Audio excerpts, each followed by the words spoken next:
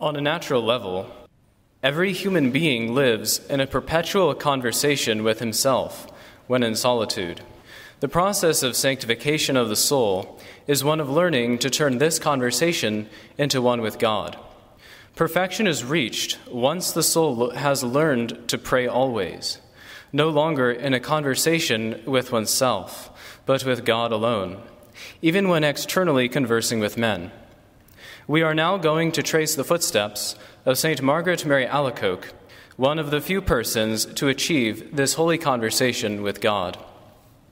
St. Margaret Mary was born on July 22nd, 1647, the fifth child of Monsieur Claude Alacoque and Mademoiselle Philibert Lamine.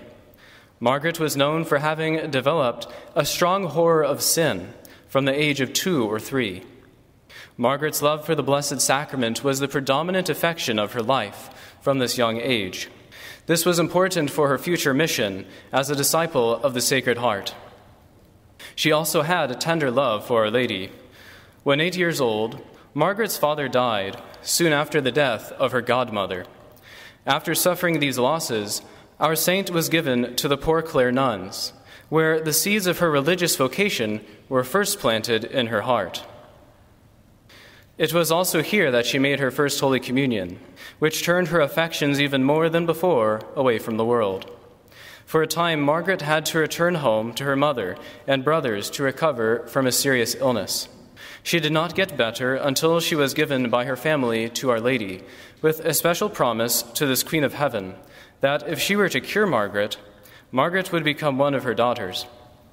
Margaret's time of recovery gave her much time to develop an even deeper love for prayer and suffering. Even as a young child, she fasted and slept on a hard board. She scourged herself and wore iron chains. Eventually, she began to visibly see our Lord as he appeared in his passion, but she innocently thought this was a normal encounter experienced by many. On turning 17, Margaret began to experience much conversation with society as her siblings sought out marriage partners for themselves. Consequently, falling into tepidity, she shortened her spiritual exercises. Margaret struggled for a time between falling into faults of vanity and then repenting by harsh penance, only to find herself relapsing again.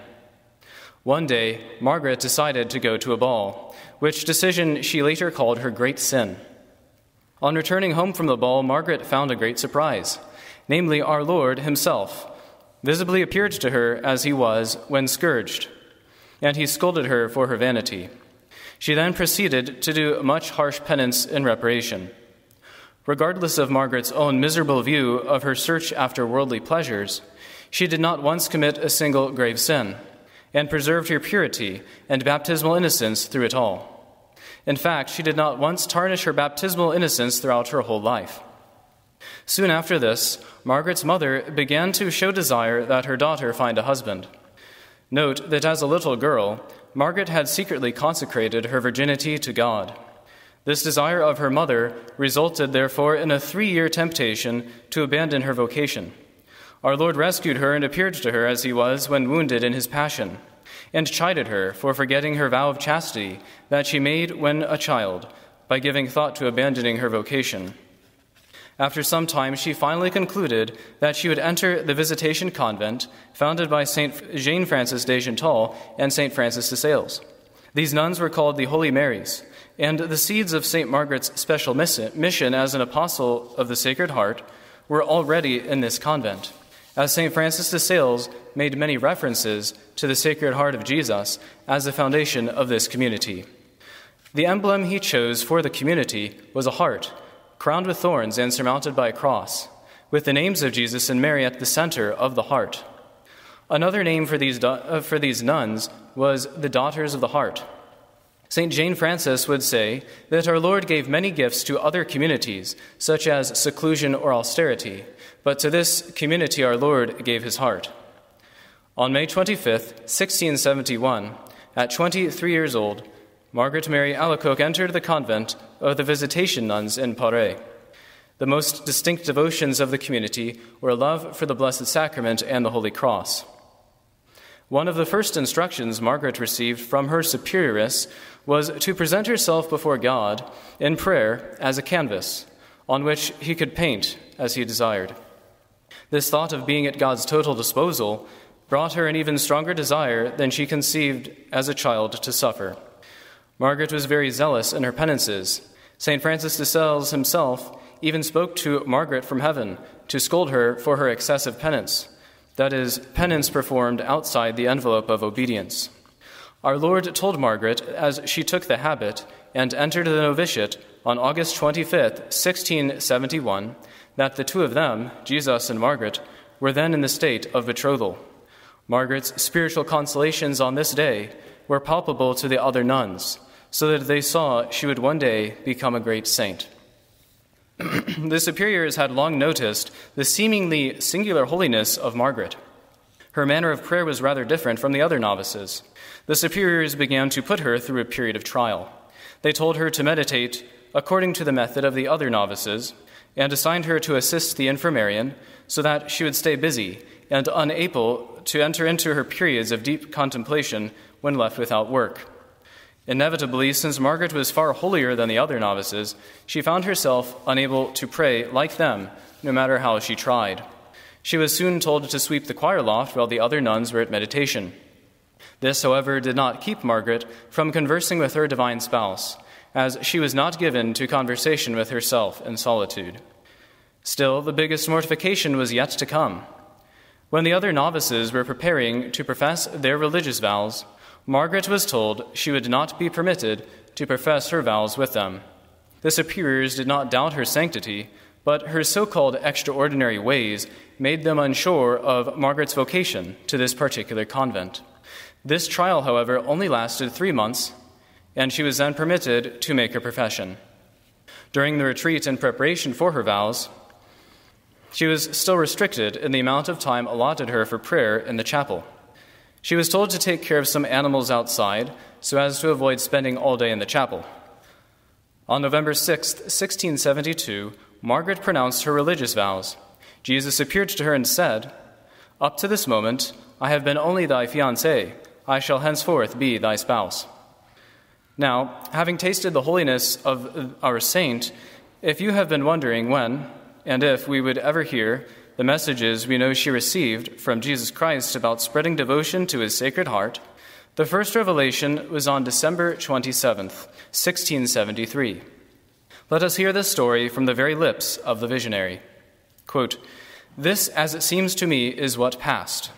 The Lord said to me, 'My divine heart is so passionately in love with men that it can no longer contain itself within itself the flames of its ardent charity.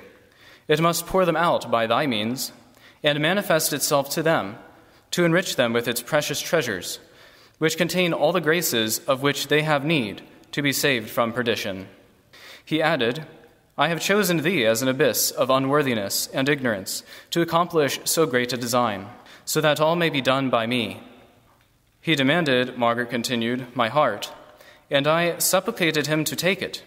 He did so and put it into his own adorable heart, in which he allowed me to see it as a little atom being consumed in that fiery furnace. Then, drawing it out like a burning flame in the form of a heart, he put it into the place whence he had taken it, saying, 'Behold, my beloved, a precious proof of my love. I enclose in thy heart a little spark of the most ardent flame of my love, to serve thee as a heart, and to consume thee till thy last moment.'" Unquote. A testimony to the truth of this message is the reaction of the visionary. Margaret's first response was one of humility, and she ran to her superioress to tell her what happened, but with an intense desire to confess only her sins. Another result of this vision was something not mentioned in the quote read above: an invisible wound in her side like the wound in the side of Christ. The second apparition was on an unrecorded day in 1674, but most likely during what was then the octave of Corpus Christi.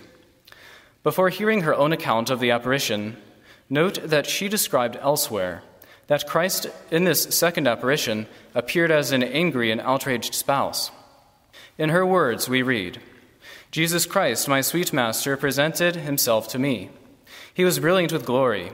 His 5 wounds shone like 5 suns. Flames darted forth from all parts of his sacred humanity, but especially from his adorable breast, which resembled a furnace, and which opening displayed to me his loving and amiable heart, the living source of these flames. He unfolded to me the inexplicable wonders of his pure love, and to what an excess he had carried it for the love of men, from whom he had received only ingratitude. This, he said, is much more painful to me than all I suffered in my passion. If men rendered me some return of love, I should esteem little all I have done for them, and should wish, if such could be, to suffer it over again. But they meet my eager love with coldness and rebuffs. Do you at least console and rejoice me by supplying as much as you can for their ingratitude." Unquote. On Margaret's claim of inability to fulfill his request, Christ responded, "Fear not, behold, here is wherewith to furnish all that is wanting to thee." Then Christ's heart opened, and a flame came forth, as if to consume the visionary. Our Lord gave Margaret 2 special requests. 1, to communicate every first Friday of each month for the expiation of man's sins. 2, to rise between 11 o'clock and midnight of Thursday night to make a holy hour, while prostrate on the ground, for the same intentions. This time, Margaret Mary experienced even more humiliations than the first time, as the nuns thought she would die of a fever, which they did not know came of what she described as an interior fire burning within her. The superioress did not, at first, believe in Margaret's vision, but when Margaret was in bed of this rare fever, which no ordinary remedy could cure, the superioress asked her in the name of obedience to beseech a cure from God, and if granted, Margaret would be permitted to make the holy hour and first Friday communion requested by our Lord. The miraculous cure was granted, but the superioress, even after the cure she asked for, did not remain at peace about the nature of the vision. She began questioning the authenticity of the vision until a certain priest, Father Claude de la Colombière, now canonized saint, came to the convent to preach a retreat. Christ told Margaret that he sent this priest for her. Under obedience to her superiors, Margaret related her visions to the priest, and he assured her they were from God. The third and last revelation happened on June 16, 1675. Our Lord said to her, "Behold this heart, which has so loved men that it has spared nothing, even to exhausting and consuming itself, in order to testify its love. In return, I receive from the greater part only ingratitude, by their irreverence and sacrilege, and by the coldness and contempt they have for me in this sacrament of love. And what is most painful to me is that they are hearts consecrated to me.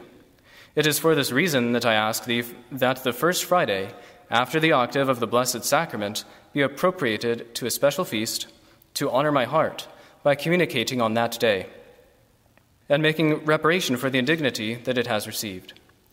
And I promise that my heart shall dilate to pour out abundantly the influences of its love on all that will render it this honor or procure its being rendered." Unquote. Father de la Colombière assured Margaret of the authenticity of this vision, and they both proceeded to consecrate themselves to the Sacred Heart of Jesus.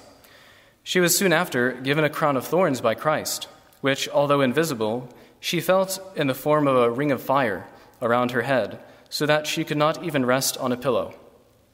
The nuns soon assigned her to help young girls in a boarding school, but she was so caught in contemplation all the time that she had to be removed from the assignment for her lack of attention at work.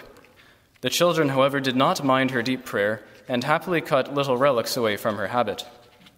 Eventually, when a new superioress was elected, Margaret was given a more successful assignment, that is, to be the mistress of novices. She made many holy religious and left her devotion to the Sacred Heart of Jesus in each of them. Many professed religious wanted to return to the novitiate to receive the instructions of the saint. Before her death, she spread devotion to the Sacred Heart inside and outside the convent, from paintings to booklets to litanies, a little office of the Sacred Heart, processions, and chapels built in the honor of the Sacred Heart. The most important success was the establishment of the Mass and feast of the Sacred Heart of Jesus. One last important message from Christ to Margaret was to tell the King of France to consecrate the country to his Sacred Heart. The king did not heed our Lord's request, and the French Revolution resulted a century later. Margaret was nearing the end of her earthly life, and she would humbly say, "I must die, for I am an obstacle to this sweet devotion," that is, the devotion to the Sacred Heart of Jesus. She even knew the time of her death as it approached. Margaret showed the gift of prophecy in other ways as well, even knowing who was in purgatory. She was not wanting in miracles either, as once, when a nun cut herself by accident with an axe, was too shy to reveal the wound. She touched it to Margaret's habit and was cured. Margaret eventually contracted the illness of which she would die. The doctor told her she would not die, but she responded, "After all, it is less culpable for a secular than for a religious to tell a lie." When she asked for viaticum, the nuns unfortunately heeded the doctor's calming words, so that the sacrament was not brought to her. She said she purposely received communion the day before, aware that she would be deprived of Holy Communion at death. When it became clear she was dying, a priest came to anoint her, during which she was taken to her heavenly mansion with the name of Jesus on her lips. This saint shows us the purity of heart and sensitivity to sin needed to enter into a perpetual conversation with God. Saint Margaret Mary, pray for us.